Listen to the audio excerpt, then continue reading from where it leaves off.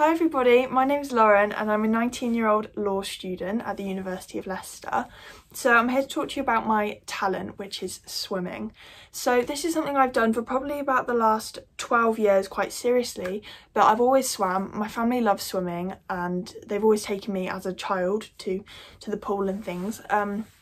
It's really annoying that I can't show you myself swimming or do some like demos and things because obviously it's COVID and it's really difficult to show you. So I just thought I'd show you a certificate that I've got and just talk to you a little bit about it.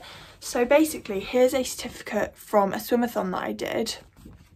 So this was supposed to be 8 of us, but it was actually only 2 of us that showed up, and we managed to do 117 lengths in 50 minutes, which was pretty insane. So I probably did about 75 of those, which I was really proud of, and that was to raise money for the Rotary Club, and through that we were raising money for Sobel House, as I'm sure many people will know what that is. I also was a team leader for NCS and I ran a swimathon with the young people that I was looking after to raise money for the Yellow Submarine, which supports adults with learning difficulties.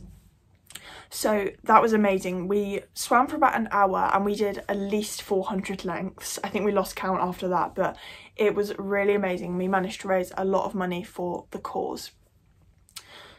So I used to swim for Oxford City Swimming Club, which is where I'm originally from. I swam for there for about 8 years and did lots of galas, competitions. When I was swimming for Oxford City, my best stroke was probably front crawl.